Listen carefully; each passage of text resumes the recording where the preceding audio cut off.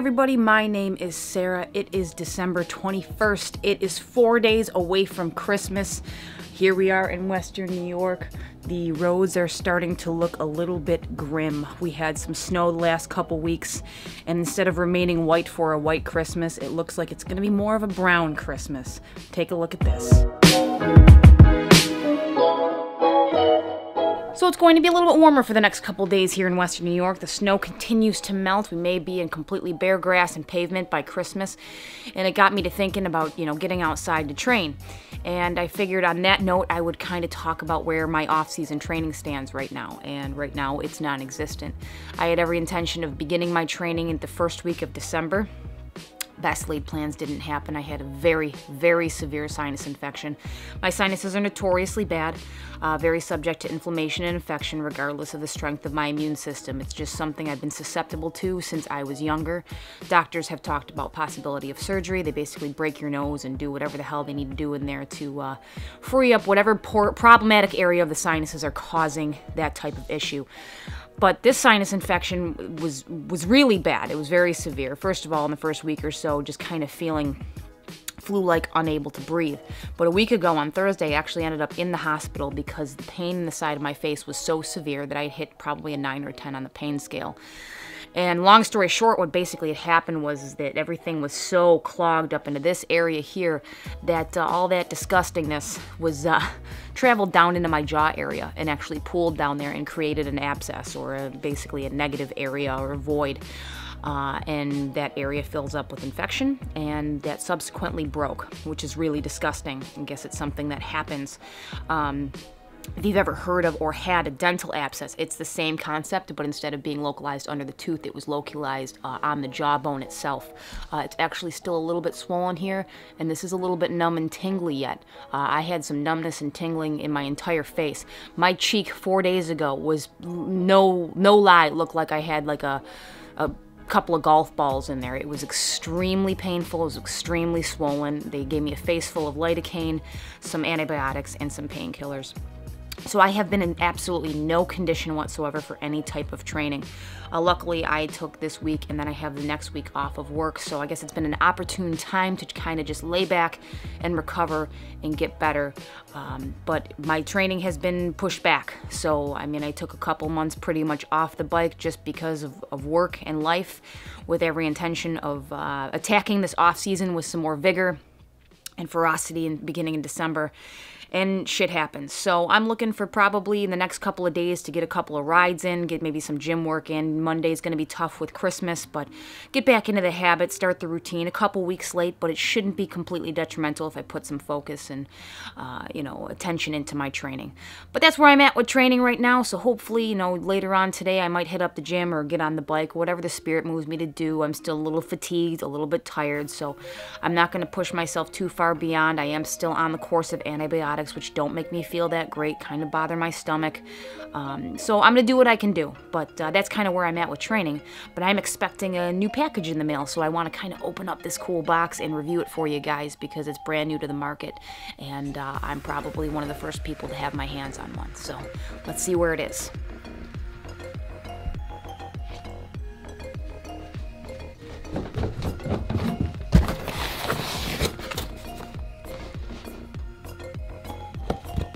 Back to school? Okay. All right, glad to see that Amazon is repurposing some of the September tape on December 21st here. Well, let's open this guy up, and we'll see how this thing rolls.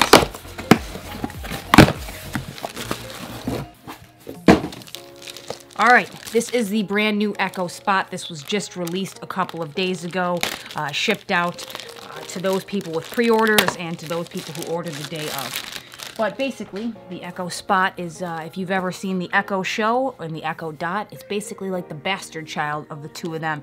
It does have a screen on it. I think these retail for about $130, but it's just kind of a another Amazon Echo or Alexa device with a screen on this. And this is something that I thought maybe I would put next to my bed, use it as my alarm clock. That way it would have a heads-up display. I could check the weather real quick in the morning before I even get out of bed, you know, play music, things like that to go to sleep or wake up in the morning.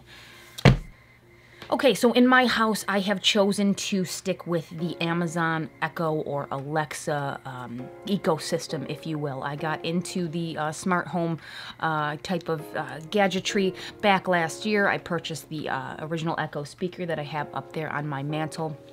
I put an Echo Dot in my car. I did a video on that. I have an Echo Dot in the kitchen in case I want to kind of look up recipes, listen to a flash briefing, hook it up to a Bluetooth speaker, and just listen to music while I'm doing dishes or I'm cooking. I've got a Sonos speaker in my bedroom that's also Alexa enabled. And it's just the ecosystem that I particularly prefer. It was a little bit more developed than the Google Home back when I purchased the speakers. I think at this point I prefer the ecosystem, that I'm used to it, but I think it's a little bit more developed.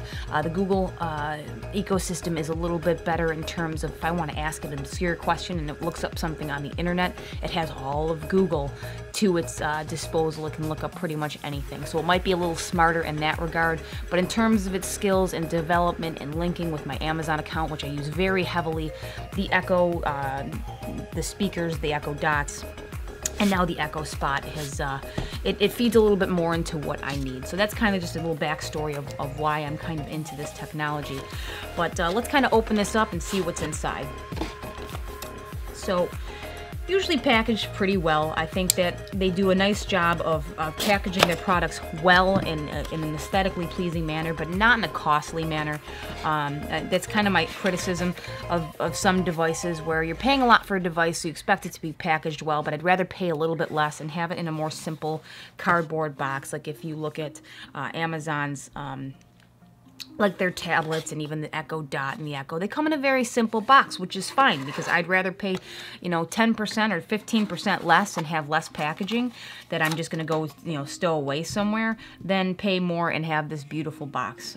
So at any rate, inside, there's your box. I'm going to set that aside.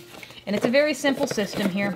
As with all of their other pieces of tech, you get a little bit of a quick setup guide. Not much in terms of an instruction manual, just basically the button layout. You get the Echo Spot itself, which kind of sits like this. I believe that there's an ancillary stand that you can buy for it, but I don't particularly see the need for me as individually, but it looks like that might be a notch for that particular stand. And then you have the power adapter. So I'm going to go ahead and plug this in. Looks like the power adapter is meant for strictly a wall plug. This is not something that you can hook up via USB. To be expected, considering the power that it probably takes to run this particular screen, is not a low voltage. So let me get this plugged in and we'll check it out. Alright, so we'll get this plugged in here. Looks like on the back, they're not labeled here. I think it's labeled on the quick guide, but you've got your AC input, and then you've got your 3.5 millimeter output in case you want to hook that up to a pair of speakers. So we'll go ahead and plug that in now, and I will take off this protective tape here.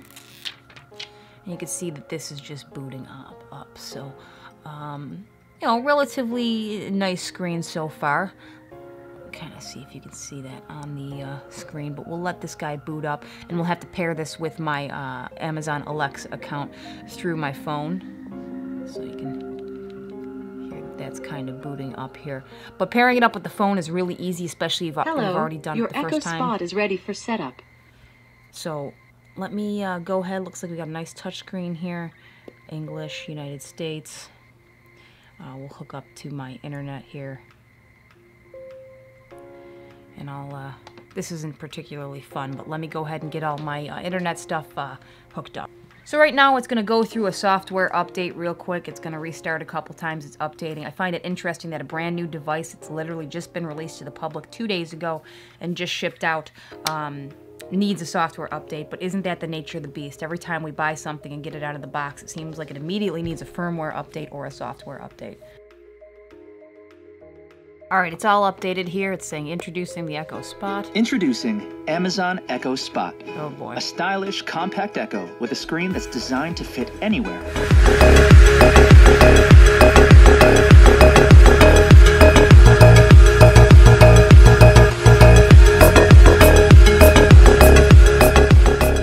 Alright, so super easy setup. I think this is a great addition to my Echo system here. Basically, the fact that I purchased this on Amazon, I already linked the serial number right to my Amazon account. It made setup very seamless. I put in my Wi-Fi password. I did a quick update. It showed me a little bit of a tutorial video. It's not completely unlike the original tutorial video I got to watch when I set up my original Echo. Just gives you a quick overview of what the just Amazon Alexa system is capable of doing. So this spot, I think, for me is the perfect blend between the standard Echo and then the Echo Show, which is something that's interesting, but for me, it's just a little impractical. I think it's a $200 device. It's a tablet-sized screen.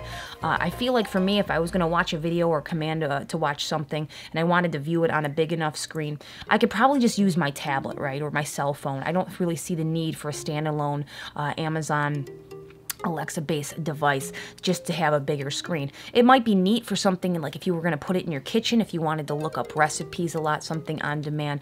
But again, for me, the practicality of spending $200 on something like that versus my cell phone or my tablet, at this point, it seemed a little bit unnecessary.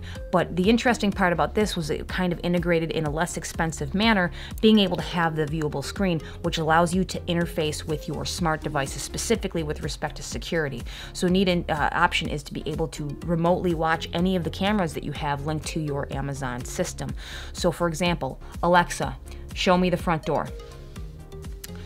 Okay. So she's going to go ahead and she's going to link to my Ring doorbell, which is only going to take a few seconds, and she's going to show me what's going on at my front door. This isn't just for my any front door camera, but if you have a camera in the baby's room, in the parking lot, at your garage, at the back door, at the side door, you're able to see that.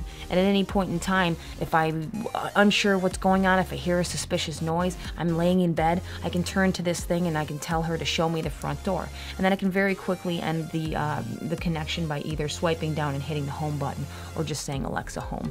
So I think that's kind of a neat concept there. You got a very nice vibrant screen. You can change the clocks. I have it set to a digital clock because when you're waking up in the morning, you're not looking to try to read an analog clock. You got nice digital. It tells you exactly what time it is. Scrolls through, shows you the weather, and it shows you your notifications, or in this particular case, things to try because I have no active notifications. But that's kind of a neat option there. It's got a very intuitive design. You swipe down from the top, very much like most Android phones or tablets, and you've got your home button. You can turn your night mode on and off, which basically dims the screen, and then you've got your settings. So you can pair it with Bluetooth speaker if you so desire. I haven't done anything like that yet. It is something that I might consider doing. You set it up with your Wi-Fi, already done. Home and clock, you can pick one of 6 different analog or digital clocks, which is neat. Here's your home card preferences. So this is just kind of the main display. I have it rotating through one time, so it starts with the clock, rotates through to basically the temperature outside, to my notifications, and back and freezes on the clock. You can have it rotate continuously. You can turn all these different cards on or off, so you can have more on your screen or less on your screen. I figured those 3 things were pretty much enough. And then night mode, which dims your screen, but instead of on command like you had seen when you swipe down from the top, you're actually able to schedule it. So right now I have it set from 10 p.m. to 5 a.m. and I can change those times as I so desire, where it's just going to kind of dim and be a little less distracting if it's in a dark room and you have a hard time sleeping with any kind of ambient light. Back to the main menu, you can go back to your display. You can change it to a photo slideshow if that's what you want on there. Change the brightness. Adaptive brightness basically just changes with the ambient light in the room. It'll show you something darker or brighter depending on the needs for the screen at that time. Sound. You can change your volume for your particular sound, so you can turn your media volume up or down. You can turn your alarm notification volume up and down. They have an option for an ascending alarm, which is basically one of those things that kind of gradually wakes you up. It's very common in most cell phone alarms these days as well. You can change your sounds. They've got a bunch of goofy sounds built in there. Right, time to wake up. Good morning. How do you know it's morning? So it's got a bunch of different stuff in there, some talking stuff, some sounds, some basic stuff. You can set your notifications to different sounds as well. This one's just kind of default or none. Very simple sound for notification. and then you can kind of repeat those sounds if needed. I do not have them set to repeat. You can set up do not disturb mode. This is something in terms of being able to make phone calls. That is a neat feature that has just been recently added to the Echo devices. You are able to make a free phone call to pretty much anybody in the world using the Echo devices. You can actually call somebody's phone from these devices. I have not tried to do that yet, but it's definitely a neat concept. We're kind of veering away from the need for having landlines, and you can use this right here as kind of a speakerphone. You can actually use this to make a video call to somebody if you so desire, calling grandma, calling the kids, whatever you needed to do there. So that's kind of neat. You've got your device option. You can change your device names. So the interesting thing about naming your devices is that you interface with your Echo devices as an entire ecosystem. They all pair together. They play well with one another. So to give you an example, I can tell my Echo Spot to actually play music through my living room. So if I'm in my bedroom and I want to play something out here in the living room as I walk in here, I can go ahead and command it from a different room in the house. So for example, Alexa, play songs by Sia on living room. Shuffling songs by Sia on living room. So now it's playing it on my living room Echo, even though I commanded it from a different Echo entirely. Alexa, stop. So basically got her to stop playback. So just kind of continuing to work through the menu here back in the device options. You could pick your language, your wake words. So this is interesting for the junkies for Star Trek. You can actually name it computer if you want, or you can call it Amazon or Echo.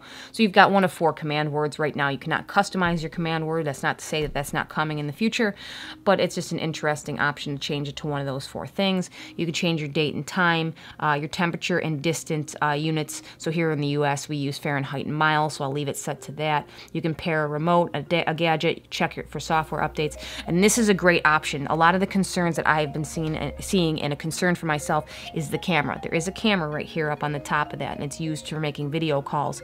And right now you can hit this button on top and turn off your microphone and camera at any point in time. So it can't hear you, and I can say, Alexa, Alexa, Alexa. She doesn't hear me, she doesn't respond, and the camera's not on. But there actually is a way to turn the camera completely off. I have no use for the camera whatsoever. I don't intend at this point in time to make any video calls. So I went ahead and I turned that right off. You can have the extra measure of security and go ahead and kind of cover that camera up with the piece of electrical tape like people have done with their laptops for years. I feel like the Amazon framework is probably pretty safe with respect to hacking, but you never know, what happens or who can get into your your Wi-Fi system. Things are not impervious, so it's just a little extra measure of control for those people who do not like the camera on there. It's a neat feature to have added to have the camera, because I think the idea of making a video call to somebody else's Echo device is definitely a nice option to have, but the option to turn off that camera I think is going to be important to a lot of people, myself included. You can reset the factory defaults. Your serial number is available right there if needed, and then you've got some pretty simple settings down here restricting access. You can kind of block searches for particular photos and movie trailers if you have children in the house, because as soon as they hear these things, if you've ever had children around these things, they just love playing with Alexa. So being able to restrict access to things that may be inappropriate, especially visually, that's an interesting feature to have on here. There's just a list of things to try for people new to the spot, things that they can show you. A little bit more visual than the previous iterations of the Echo. Some help, accessibility, legal and compliance, just some basics. So it's a neat little system. I think it's something that's going to work very well in the background. I can have it on my desk, or I can put it in my bedroom. I intend to put it in my bedroom as my new alarm clock. We'll see how that works. I will continue to use my cell phone as well as a backup alarm.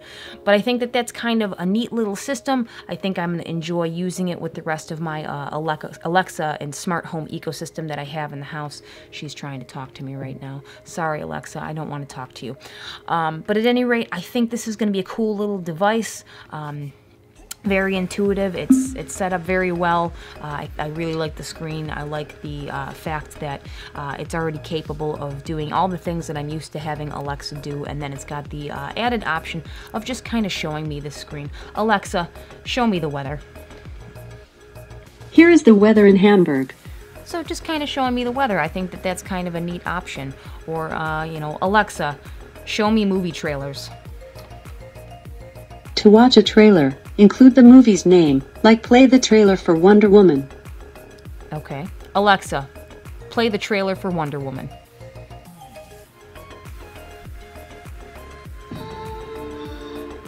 Diana. So it's small, but that is, from here, I don't know if you can tell, that is a nice picture. What if I promise to be Again, careful? tiny, it's just something at your bedside, Just a shoot but then, Diana. it's a very nice screen, very good Those are resolution for pictures. what it is, decent amount of sound, careful, the man especially if I coming, set it down. Alexa, stop. So it's a very capable little device. It's $130. I figured I'd pick it up and give it a try on pre-order, so I don't think I'm disappointed with that. So I'm going to go ahead and set that up in my bedroom and just have yet another Alexa device spying on me in my house.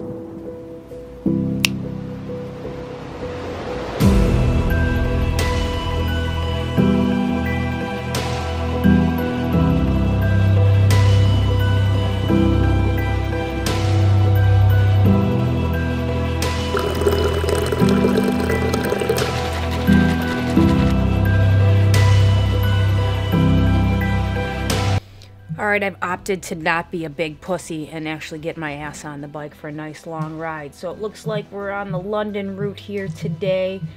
And I'm going to go ahead and hit the PRL half, try to finish that up, 42.9 miles, 3,291 feet of climbing. This is not going to end well, but I'm going to go ahead and try to complete that ride, however long it might take, hopefully somewhere in the realm of maybe 3 hours. We'll see how I fare on that one.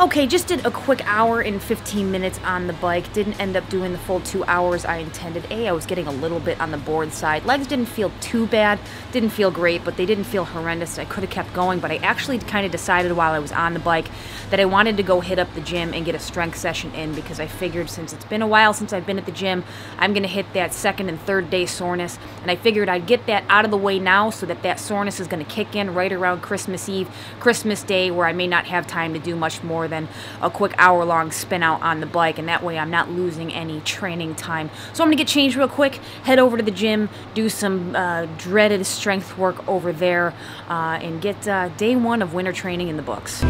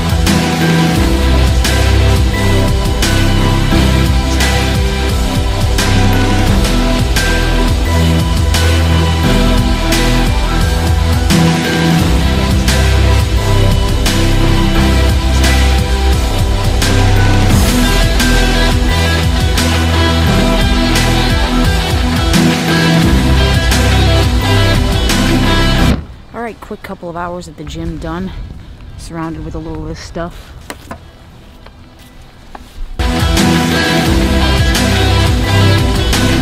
So I did a quick 90 minutes worth of strength work, focused mostly on the legs and the core area. Did a little bit of cardio to kind of cool down and spin out the legs after it was done. And then I ended up with about 20 minutes in the sauna, just to kind of relax, clear out the shit in my face, and relax the muscles. A little bit of back pain in the last couple of days. It was alleviated by being in that nice hot box. So there are a number of benefits to being in the sauna. I think maybe tomorrow or the next day I want to go over some of those health benefits, because I think it's something that's underutilized by a lot of athletes and just people in general who want to be fitness and health aware. And I'm not going to include quick weight cutting for the dehydration end of the spectrum. But there are a number of benefits of being in the sauna, and I enjoyed my time in there. But I'm going to get myself home before the snow starts coming down a little harder, because in this area it goes from about 0 to 100 in no time flat.